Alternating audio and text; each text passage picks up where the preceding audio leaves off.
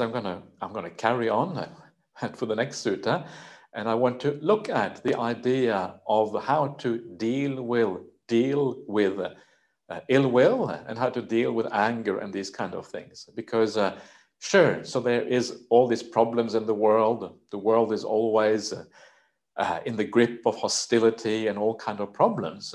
But is there a way we can reduce this idea of ill will? Can we have more metta in our life? And if it is possible, then of course we think it is possible, because so much of the Buddhist path is about that. What are the skillful ways of actually overcoming this ill will in the world, at least to some extent? So we can deepen our meditation, we can let go of the world a little bit, have more metta, and then access deeper meditations as a consequence. So what are these things? And this is a sutta that I read out on every retreat, because I think it is such an important sutta. So you'll see it coming up here. And this is the famous getting rid of resentment sutta. So I will start this now, and then we will continue it afterwards, after we have a short break. So let's just get started with this one. And very interesting, this is another sutta by Venerable Sariputta. So you can see how common it is for Venerable Sariputta in the suttas to address the monks and to take the position, almost take the position of the Buddha. If the Buddha is absent, he may not be available, then Venerable Sariputta is always there to give a profound teaching to the monks, to the nuns, to the lay people, whoever is present at the time. So there, Venerable Sariputta addressed the monastics or the mendicants, or really everyone who is present. Reverends, mendicants, reverend, they replied, and the Venerable Sariputta said this. Reverends, a mendicant should use these 5 methods to completely get rid of resentment when it has arisen towards anyone.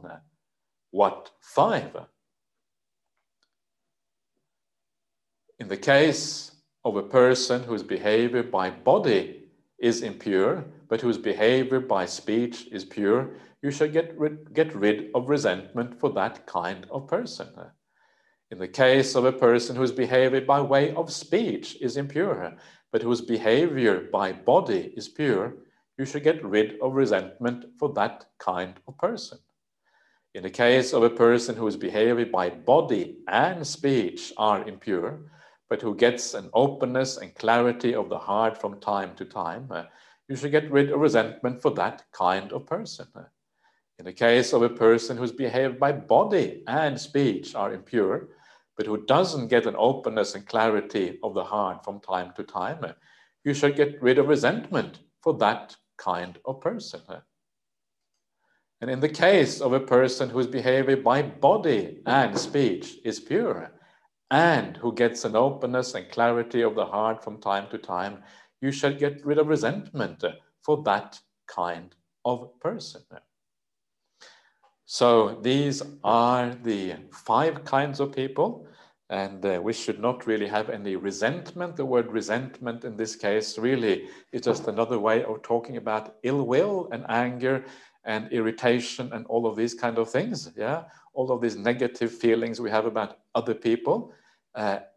So these 5 kinds of people really includes everyone. Yeah, you shouldn't really, there's no need to have resentment towards anyone in the whole world.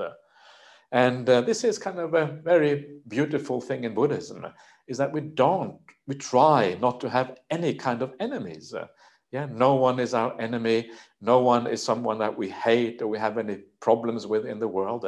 We try to deal with all difficult people in a way whereby we can avoid having these very negative feelings towards other people.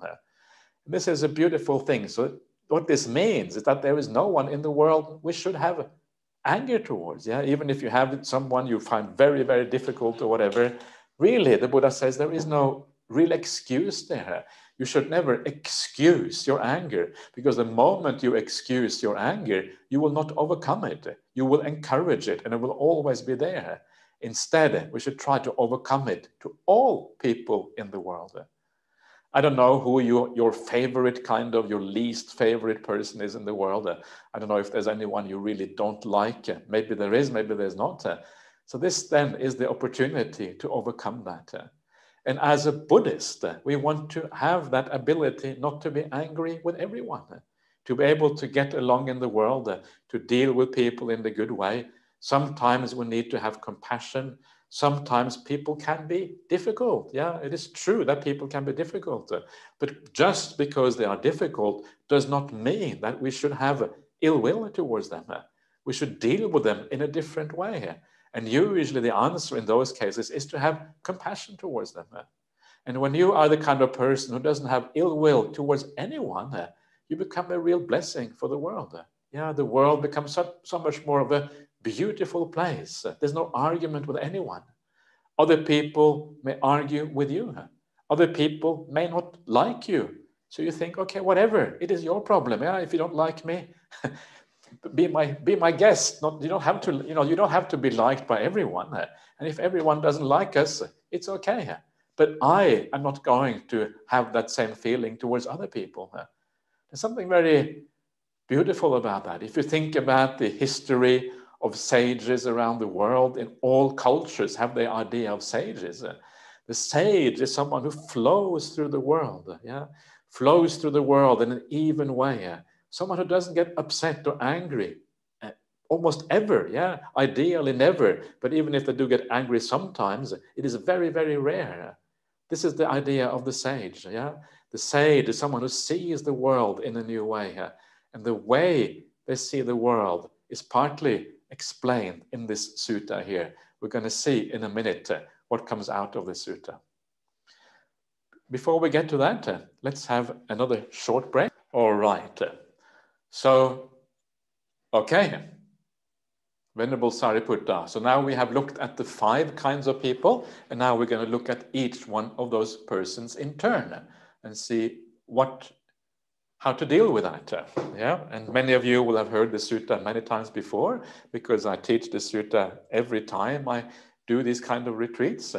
And I think it is really worthwhile. There are certain suttas I like to teach again and again and again, because I know that they are incredibly useful for people.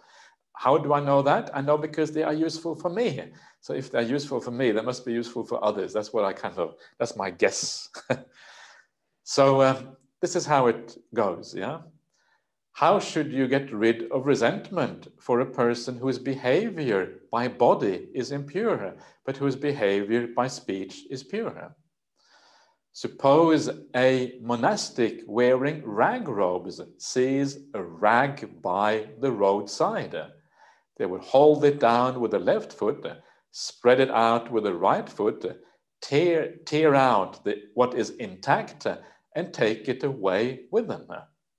In the same way, at that time, you should ignore the person's impure behavior by body and focus on the pure behavior by speech.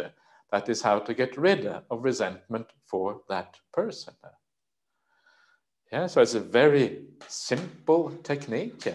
It just teaches you how to learn to look for the right thing in people. And when you look for the good part in another person, well, then you will like them. You will enjoy that person. You will enjoy the company because you will see the good aspects in that person. Yeah, it's very simple, but it also is very powerful. And that is kind of the point here. So here you have this idea of a mendicant, a monastic, wearing rag robes, yeah, kind of having everything is sewn together, all little rags, and then kind of you make a robe out of rags. And then when you're wearing a rag robe, and then you see a rag on the roadside, and very, if you are a rag robe wearing bhikkhu or bhikkhuni or whatever, you're always on the lookout for rags, yeah, because a rag, you can use it to patch your robe. If there's a hole, you can kind of mend it and fix it up. You're always on the lookout for a rag. So then you walk along the road, you see a discarded cloth on the side of the road. It's a rag, it's dirty, it's unpleasant, but you see it. So what do? Well, you take that rag with your foot, you hold down one side of the rag, you spread it out, yeah, and then you see the whole rag all the way across. And then you see which part of the rag is useful. which part you can sew into your robe, and which part is rotten and dirty and useless. So you tear off the useless section and you throw it out. Why? Because it's rubbish. You don't want to carry rubbish with you. You throw it out. And then you take the good part and you take it maybe in your bag, you take it inside your robe, and you carry it with you into the future. This is the idea. Yeah? And so it is exactly the same thing with other people. The idea is that you kind of spread the person out in your mind's eye. You see all the qualities, yeah, the really good qualities over here, the middling qualities over there, and the bad qualities over there. You think, yeah, this is the person. They have all of these qualities, some good, some bad. Yeah, here it talks about good by body, not bad by body, but good by speech. But you can think of this as a general idea of many kinds of qualities. Yeah, so you look at all those qualities. And then you say, well, here are all the bad qualities. You tear it off at that point. You take those bad qualities, you crumble it up, you chuck it in the waste bin, or you flush it down the toilet, but you get rid of it. And then you take the good qualities that are over here, you fold them up nicely here, and you take them into your heart, and you carry them with you into the future. And next time you see that person, next time you meet them, and maybe some of those bad qualities show themselves in that person, well, what you do is you remember the good qualities. You have already thrown out the garbage. You have thrown out the bad qualities. You're not carrying those with you, but what you are carrying with you, you have reminded yourself, wow, this person has all these good qualities. So when you have difficulty with that person in the future, you bring out those good qualities and you remind yourself of all the goodness that is there. And then you rejoice in the goodness of that person. This is the idea, yeah? This is how you do this. It's a very beautiful and simple way of getting rid of the negative qualities. And perhaps you think, well, how can we do this? Because if the bad qualities are there, we will see them. So how can we do this? Well, the idea here is that you build up the perception of good qualities. You think about that again and again. Very often when we see people in life, we often focus on the bad qualities in other people. And we build up this idea that someone else is bad because all we do is focus on the bad qualities. But if we do the opposite and we start focusing on the good qualities, we're actually changing our perception of that person. They start to look better. They look like a different person. They no longer not look like this evil person anymore, because we are, for the first time, we are opening our eyes to the good qualities in that person.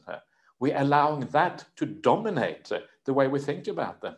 We're changing our perspective. We're looking at things in a new way. And we start to think, actually, why am I always looking at the bad qualities when there are so many good things to see here? Wow, I should rejoice in all these good qualities. Sometimes they are generous. Sometimes they are kind. Sometimes they have a good thought. Yeah, all of these actually positive things in this person. I should rejoice in that because it's wonderful that there are people in the world with all of these good qualities. You're just shifting your attention from one thing to something else. And as you do that, you start to be more happy with that person. You see them a different way. And then you can forgive the bad qualities. Because when you see all the good qualities, actually, the bad qualities don't matter so much anymore. They become irrelevant. And because you can forgive the bad qualities, they don't really take up any space in your mind. And you focus on the good in that person.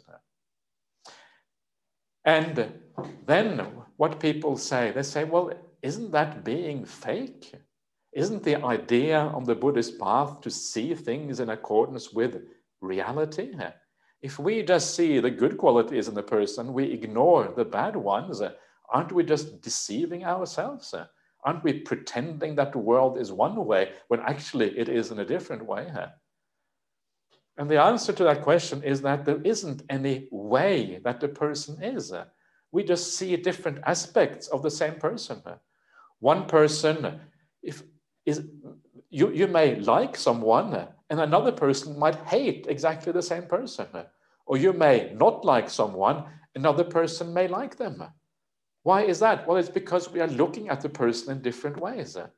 So the answer is that there isn't really any way that other people are. You cannot say, this is the way this person is, this is the way they are not, this is the good and this is the bad, because there isn't any neutral ground. Yeah, there isn't any absolute truth about the person. When there is no self, all there is changing qualities all the time.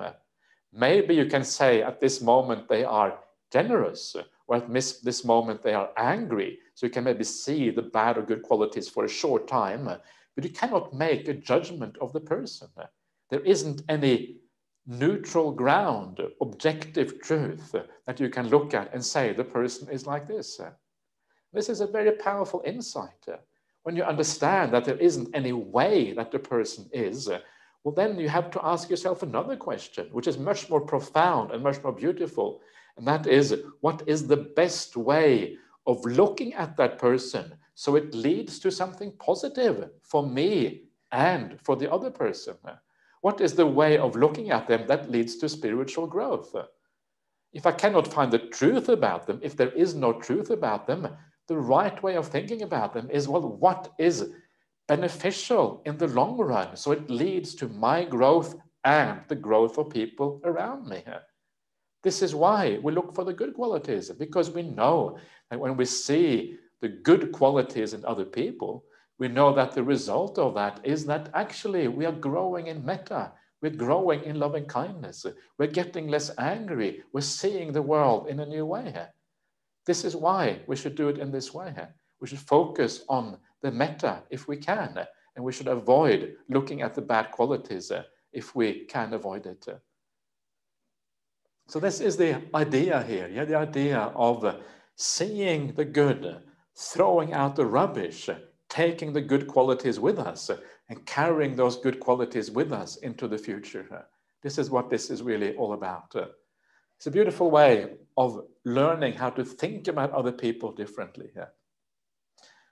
Let's have a look at the second person. How should you get rid of resentment for a person whose behavior by way of speech is impure, but whose behavior by body is pure? Suppose there was a lotus pond covered with moss and aquatic plants. Then along comes a person struggling in the oppressive heat, weary, thirsty, and parched.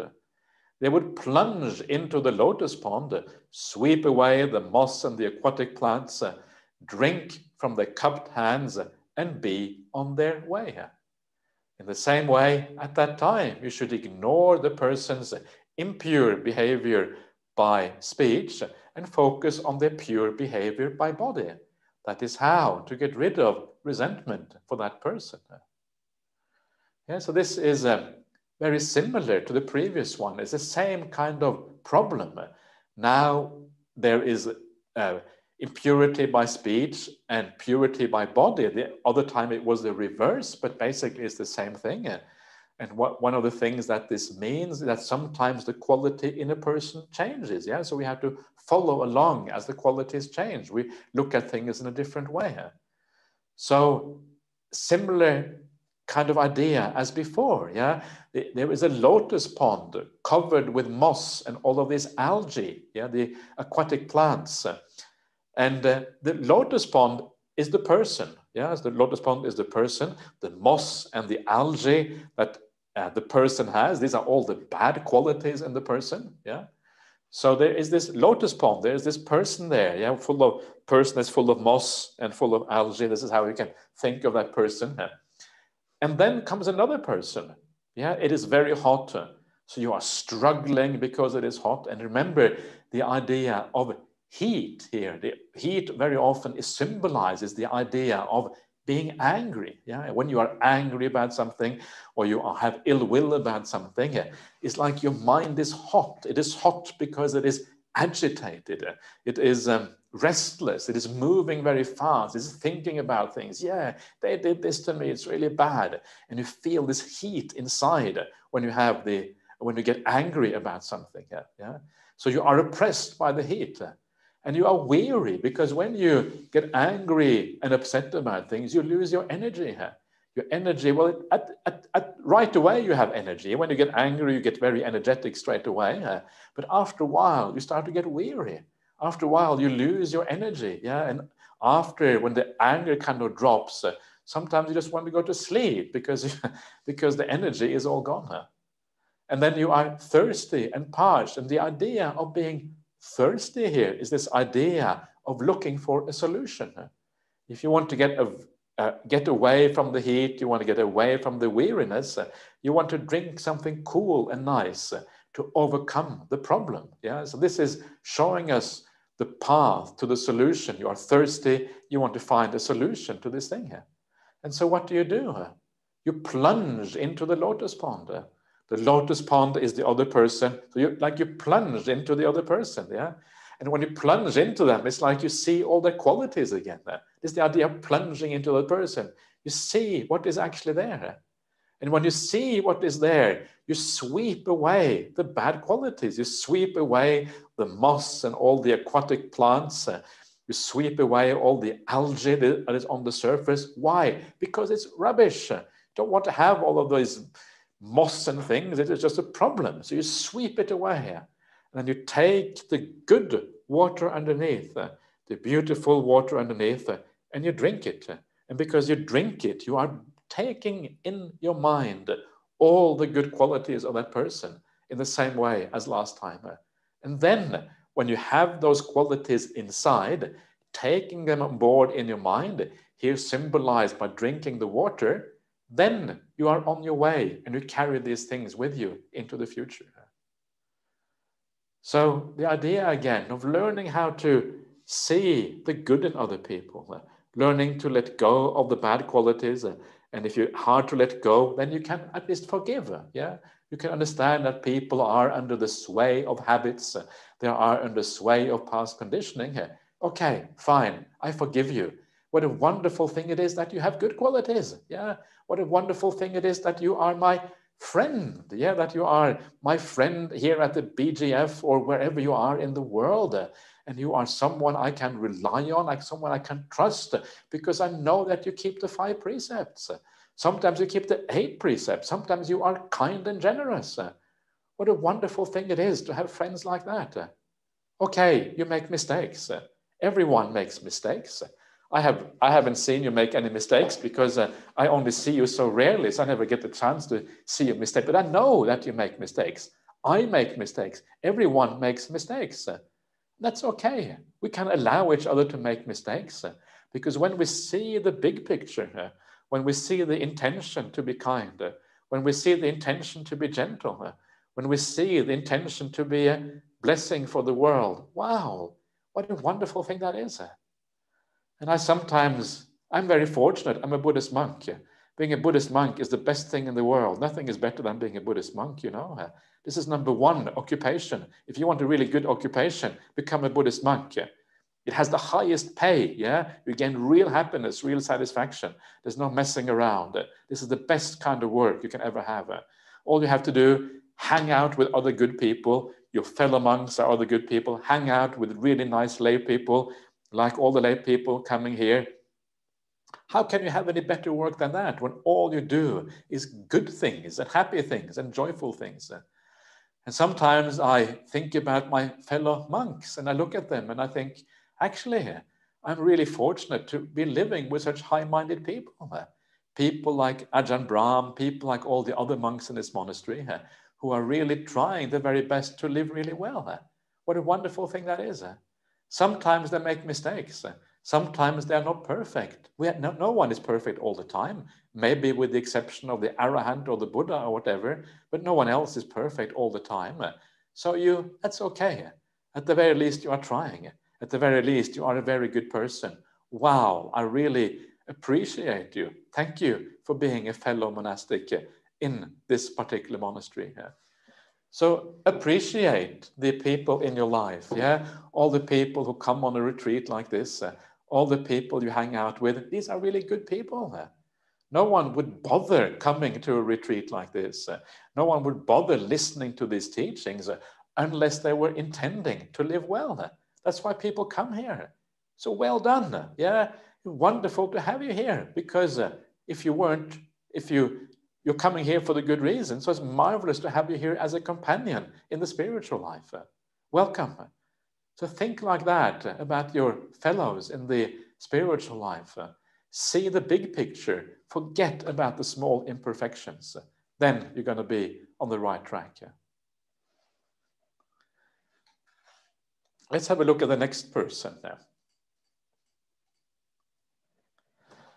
And how should you get rid of resentment for a person whose behavior by way of body and speech is impure, but who gets an opening and clarity of the heart from time to time? Suppose there was a little water in a cow's hoof print. Then along comes a person struggling in the oppressive heat, weary, thirsty, and parched. They might think, this little bit of water is in a cow's hoof print. If I drink it with my cupped hands or a bowl, I'll stir it and disturb it, making it undrinkable. Why don't I get down on all fours and drink it up like a cow, then be on my way? So that is what they do. In the same way, at that time, you should ignore that person's impure behavior by way of speech and body and focus on the fact that they get an openness and clarity of the heart from time to time. That is how to get rid of resentment for that person. So here we have a person who has a lot of bad behavior, bad by body, bad by speech. But what they do have, they have this idea of the openness and the clarity of the heart. And the openness of the heart here, the word here is the vivarana is the word. And vivarana is the opposite of the nivarana. The nivarana are the hindrances, right? And the 5 hindrances that we have in meditation practice, well, that is ill will, that is desire, it is the tiredness and lethargy, the restlessness and remorse, and the doubt. So these are all the things that cloud the mind and make the mind kind of small and narrow, make the mind unwieldy, make the mind not really fit for meditation practice.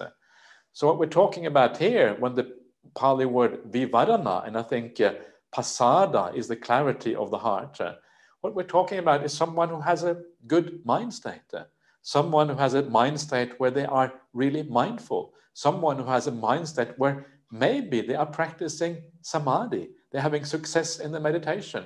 Even though their body and speech is bad, they have the inner clarity sometimes still. Yeah? So when you observe somebody, well, then you should observe very carefully, because what you may find is that what we see on the surface actually is not the full picture of that person. There's more going on behind the surface. There are good qualities there. And if we can, we should always see those good qualities. And this is the idea of the simile of the cow's hoof print. Yeah, there's a cow's hoof print, and there's a tiny amount of water in a cow's hoof print. It's not going to be much. And then comes this person again, the person who is angry and weary and all of these kind of things, oppressed by the heat, yeah? And they come along and they see a tiny bit of water. The tiny bit of water is the good qualities in the other person. There's only a tiny amount of water there, and the majority is bad qualities. And so they think, well, if I am not very careful, if I try to use my hands to drink it or whatever, if I use a coarse method of getting the water, I will just disturb it. I will make it undrinkable.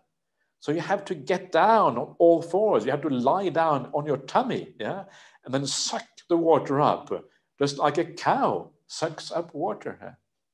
In the same way, when someone has only a small amount of good qualities, you have to focus very narrowly here. You have to see those good qualities. You cannot look too much that way. You cannot look too much that way, because if you do, you will see the bad things. You focus very narrowly on those good qualities. And then you see those, you think, wow, it's amazing. Even though this person has bad qualities in this way and that way, they still have some good qualities within there. That is really worthy of respect. Someone who attains samadhi, someone who attains real spiritual profundity in this world, they are really worthy of respect. I will respect that. May this person be happy and well. And then you focus on those good qualities, you focus on the good mind, and you don't allow the bad qualities by body and speech to disturb you.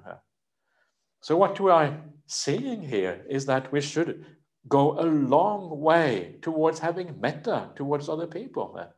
If we can find any kind of good quality in a person, if there's anything there that is worthy of respect, we should focus on that. And we should feel so happy that we're able to find good qualities in the other person.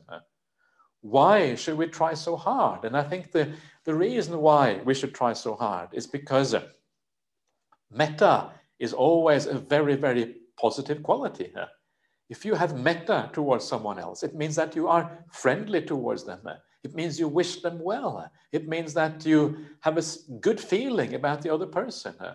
What does it mean to have a good friend? A good friend is someone you can relax with, someone you can joke with. Yeah, when you have a good friend, it is someone you see the good qualities in. This is kind of the idea of a good friend. The word metta is related to the idea of mitta. Mitta means like a good friend. Yeah, so metta is someone are the qualities, the feelings you have towards a friend in this way. So we should go as far as we possibly can to have metta for other people, because this quality inside, when we have metta, is actually a very beautiful quality and is very, very useful on the spiritual path. When you have metta towards other people, you will be kind to them. You will speak in the right way. You will act in the right way, and you will develop really well on the spiritual path. If you don't have metta towards them, then, well, the alternative is to have karuna. Karuna is compassion. Yeah, that is the other way of dealing with people. So if you don't have metta, then you can have compassion. The problem is that if you have compassion, compassion can more easily go wrong. Yeah? Because when we have compassion towards somebody, compassion is often wishing people freedom from suffering. Yeah, that's what compassion is about. You want to help someone out of suffering. This is the problem with compassion. It is too closely related with suffering. And because it is so closely related with suffering, it can easily happen that you lose the focus. And then instead of wishing them well, wishing them happiness, you see the suffering. And when you see the suffering too much, you can lose your energy. And you can lose your ability to have compassion. Instead, you become immersed in that suffering, and you become maybe depressed and sad because all you see is suffering around you. So compassion is more tricky. And because compassion is more tricky, it is actually better to focus on metta, if at all possible. And I will give you an example of why compassion can be so hard. And this was an example I heard, and this is from Buddhist circle. These are good Buddhist people, right? But because they are good Buddhist people and they don't have a balance in their practice, that lack of balance leads to often not really being able to practice properly. And this was a practice that they do apparently in the Tibetan tradition. And this practice in the Tibetan tradition, the idea is that you take on all the suffering in the world. And then when you take on all the suffering in the world, the idea then is that you have empathy, you have understanding for the world around you. But what these people found who were doing this kind of practice is that when you take on all the suffering in the world, you drain all your energy. You drain all the good feelings inside, and you just end up feeling sad and depressed.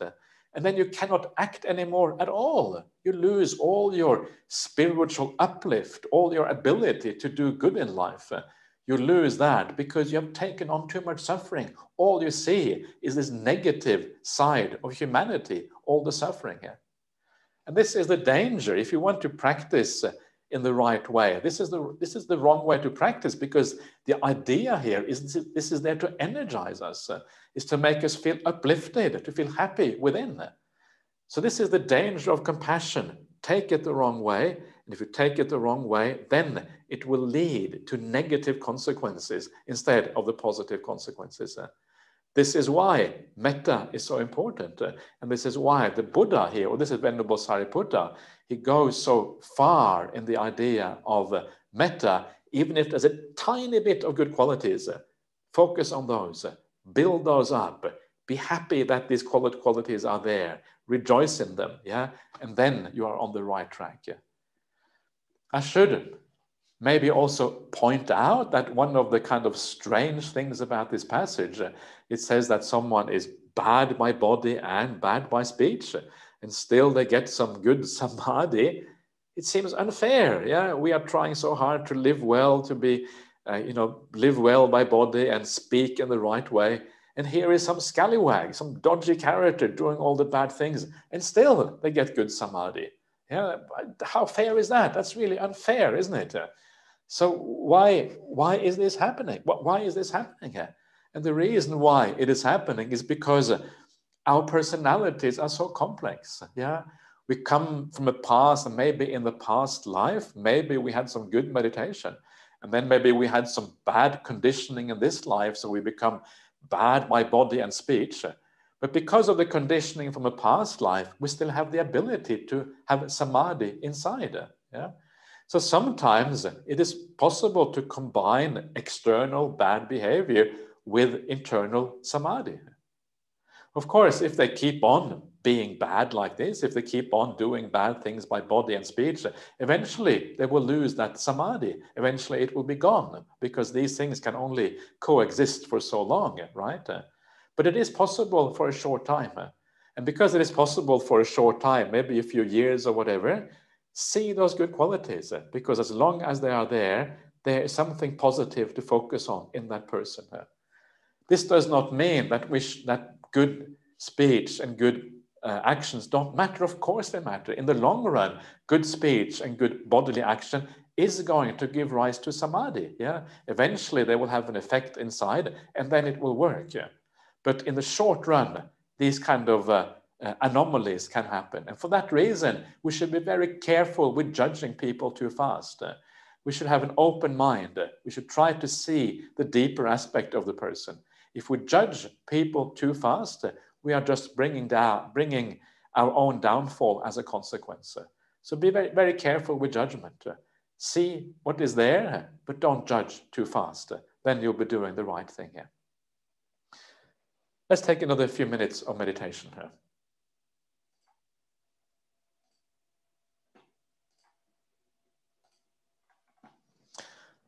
Okay, so we have just had a look at the various ways of looking at people who have at least a little bit of good qualities. Yeah, so we have seen people with good qualities.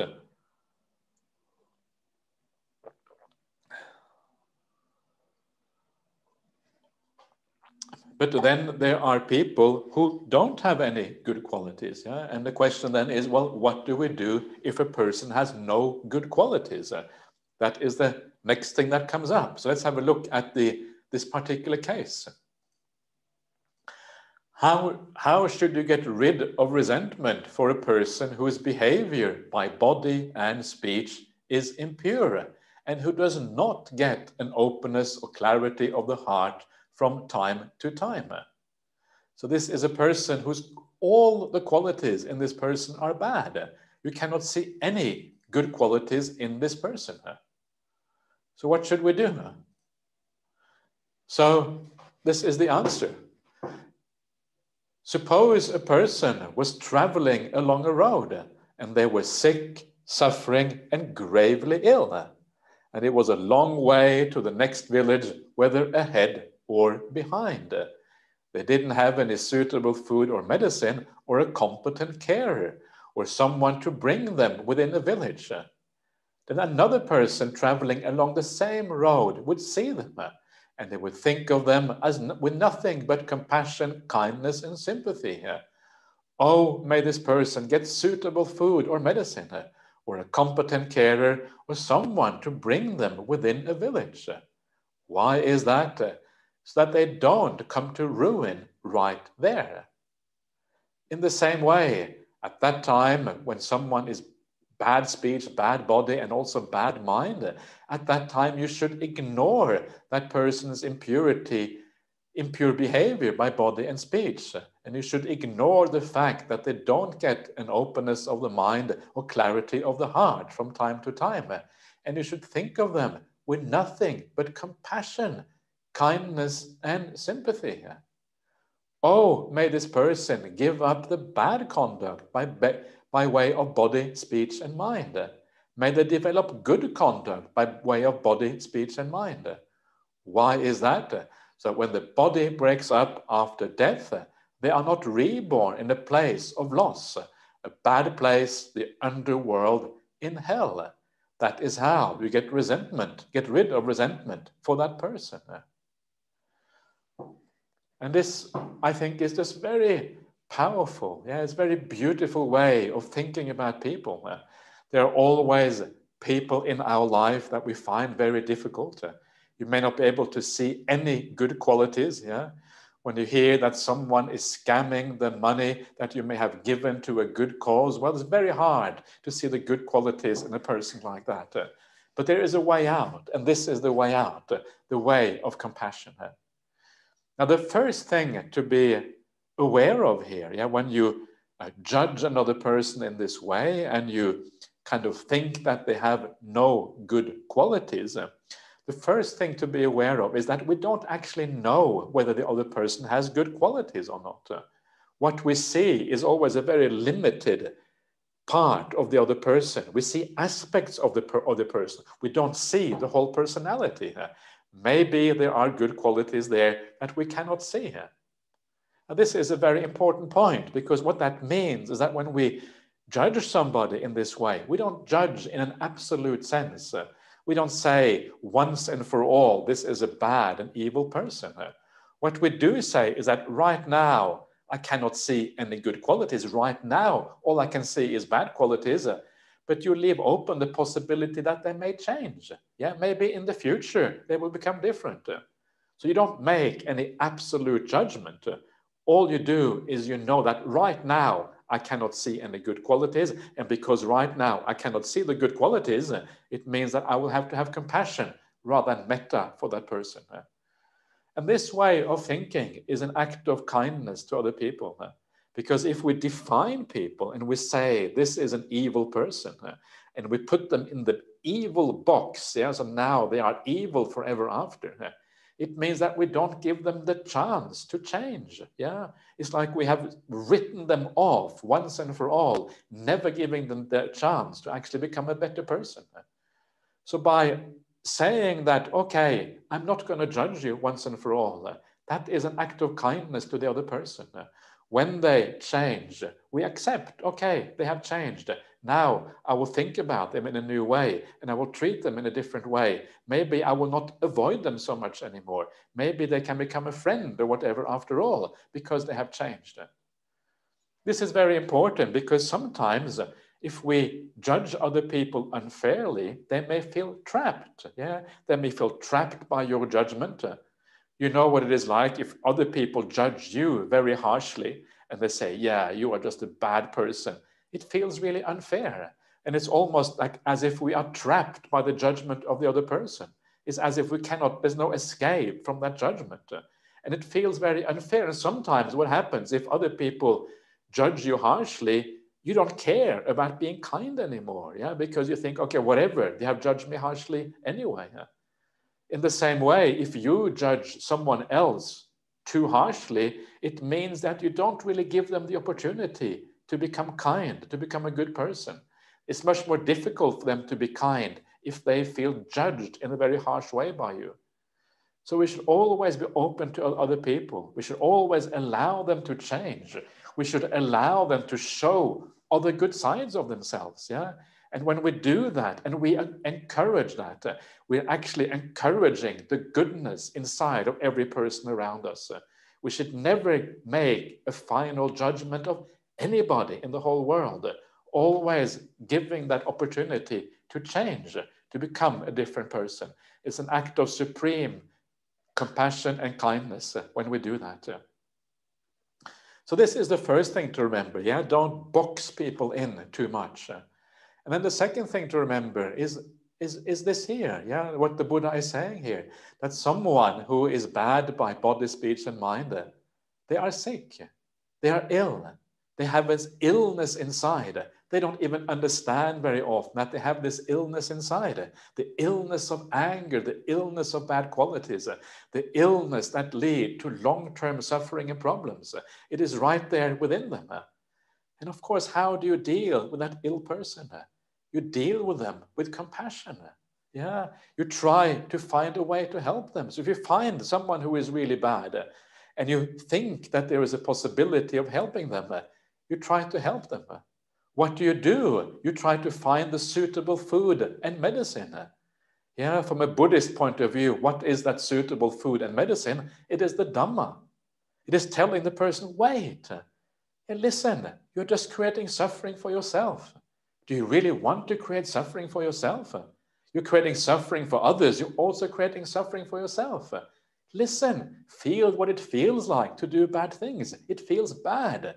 Don't do bad things.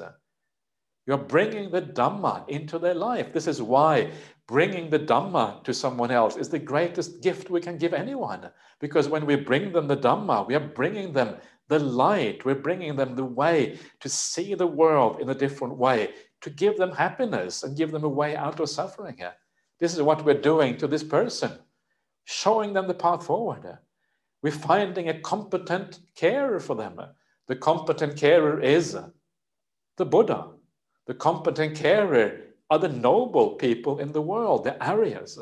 The competent carer are us, we who understand the Dhamma, who can help them in the right direction. Yeah. And then we bring them within the village. The village is like the Buddhist community. The village are the Kalyanamitas. The village are all the good people coming together, showing them the way forward. The village may even be the monastic life, the monastic community. Then they are given a chance.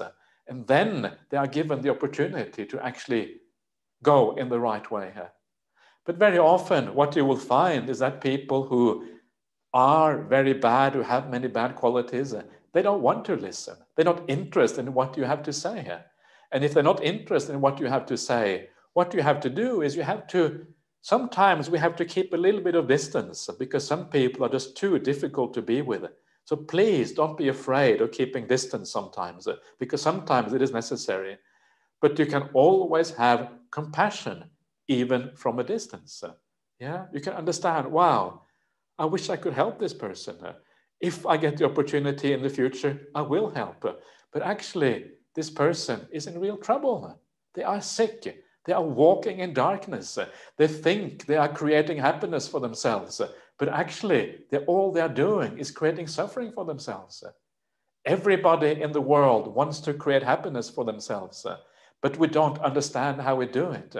Some people think that by doing bad things, by living in a bad way, they will somehow create happiness. But they are deluded. They don't understand cause and effect. They don't understand the ideas of karma. They don't understand how your actions right now affects how you feel about yourself right in this moment. They are blind. They are walking inside a dark forest, hitting the head against the branches of the trees, stubbing the foot in the roots on the ground, always hurting themselves because they are in darkness. This is the right way to think about these people. The problem is that we are so self-centered. Yeah, we think about ourselves. We feel how this other person is always hurting us in one way, and we think, me, yeah, they are hurting me, they are bad. And so we think about ourselves too much. And then that is why we get angry with the other person, because we think they are hurting us. But this is the wrong way of thinking. Yeah, maybe they are hurting you. But the reason why they are hurting you is not because it is because this is their character. The problem is not with you. The problem is actually with the other person. They would act in that way even if you were not there. They will still act like that. This is just their personality. This is their conditioning. They cannot stop themselves from acting in this way. The conditioning is so strong. The weird thing is that many people who are bad, they actually want to be good. They know that goodness is right, but they can't stop themselves because the conditioning is so strong. Ask yourself whether you would like to be kind all the time, and you would probably say, yes, I'd like to be kind all the time. But still, you get angry. Why? Because you cannot stop it. because the conditioning overrides what you actually want to do. And with these people, this is very, very deep-seated. So when you think about the person in that way, yeah, it is not personal. It is not about you. It is about them. They are the one who have the problem. You just have to deal with it for a short time. Then you are rid of it. Instead of having this feeling, this is me, me, me. Yeah, they are hurting me. This is how we often feel, right? And that world, when you are self-centered, when you're thinking about yourself, is a small world. It's a painful world where it's you against everyone else. It is my little world against the dangerous world out there. That is a painful state of existence. So instead of doing that, you open up your heart. You take in the difficult people in the world. You have a greater degree of compassion as a consequence. And suddenly everything opens up. It is no longer you against the world. You embrace everyone, even the people who are really difficult. You have compassion. You have a sense of kindness for them inside. You don't necessarily have anything to deal with them because it is too difficult. So you have compassion at the distance. Nevertheless, you have compassion. So this is the idea of how to deal with difficult people. Yeah, the idea that you understand that they don't know what they are doing. They are like machines. They are like robots. And the program in that robot that runs that machine, which is the other person, was written long, long time ago.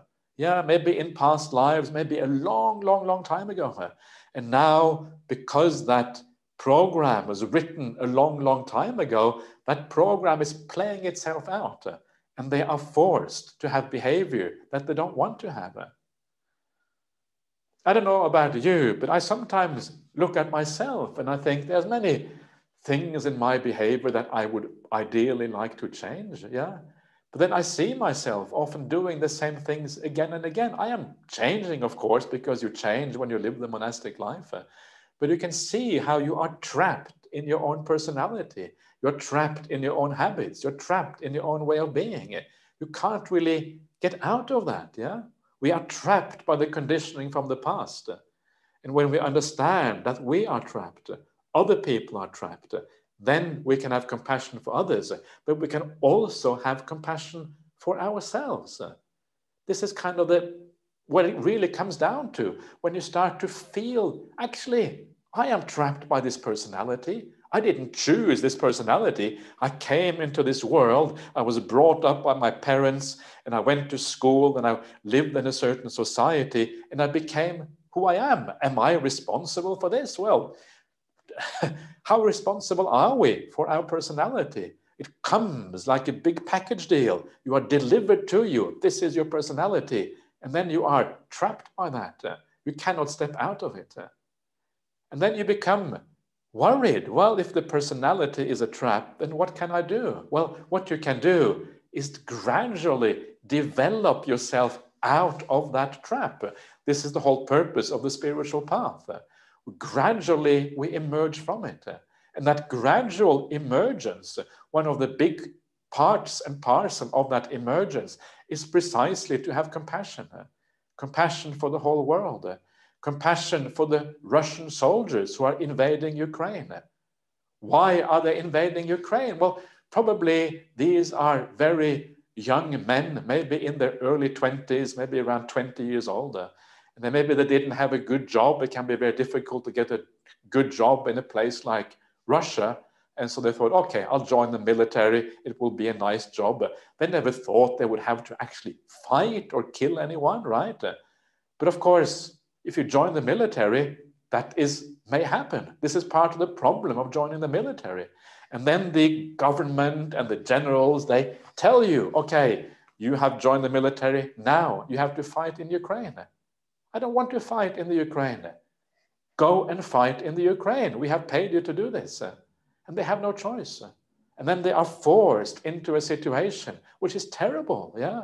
And there is pressure around you to kill. There's pressure around you to do all kinds of atrocities and horrible things. What are you going to do? You don't have any choice. And then you understand why we should have compassion for these people, because they are trapped. Yes, you can argue it's a trap of their own making because they joined the military, but it's very easy to condemn other people like that. Often it is very difficult for these people to find an alternative. You have to make a living. You have to support your family. What are you going to do? Then you have compassion for the soldiers who are invading a place like Ukraine.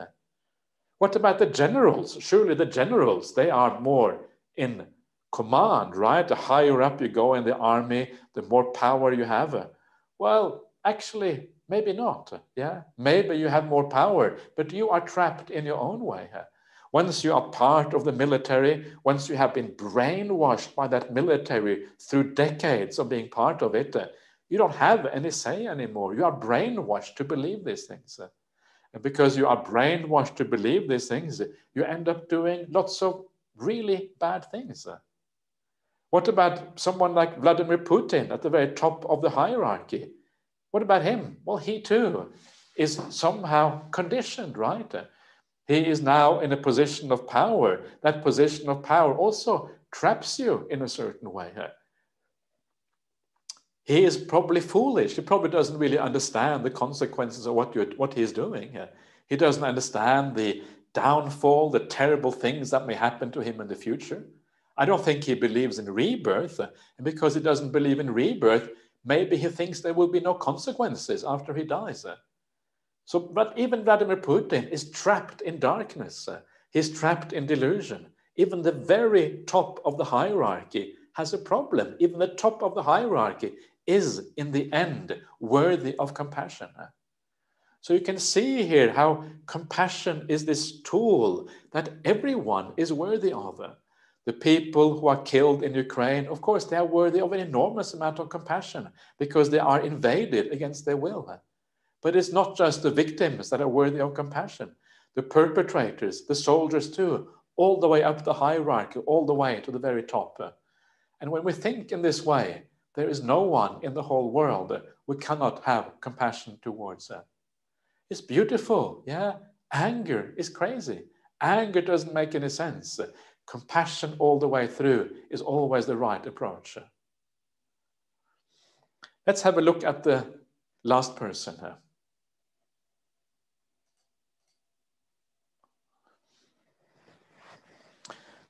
How should you get rid of resentment for a person whose behavior by way of body and speech is pure and who gets an opening and clarity of the heart from time to time?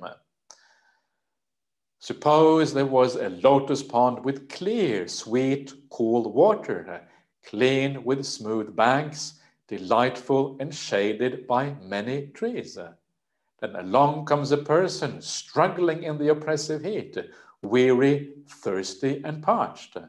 They would plunge into the lotus pond to bathe and drink, and after emerging, they would sit down right there in the shade of the trees. In the same way, at that time, you should focus on that person's pure behavior by body and by speech, and the fact that they get an openness of and clarity of the heart from time to time. That is how to get rid of resentment for that person. Relying on a person who is impressive all around, the mind becomes confident. So here we have the idea of a person who is a saint. Yeah, they are perfect, they're really good by bodily action, really good by verbal action.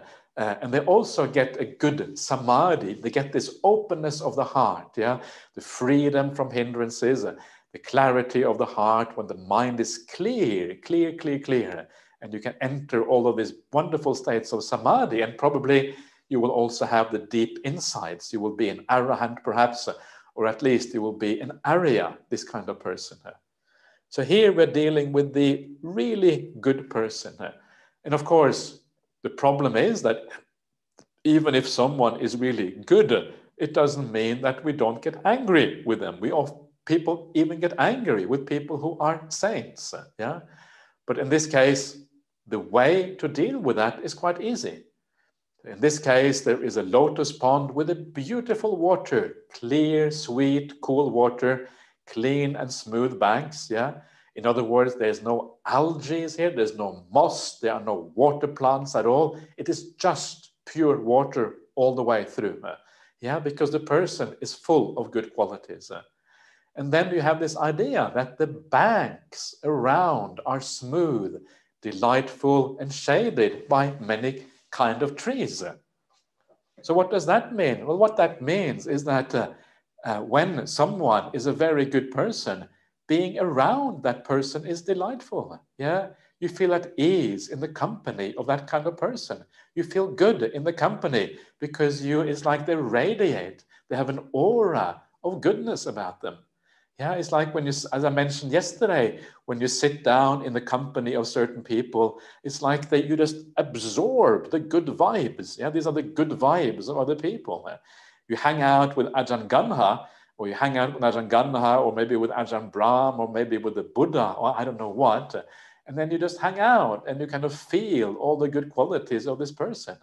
It's like osmosis that kind of goes into your body. You have no choice. You cannot stop these things from happening to you.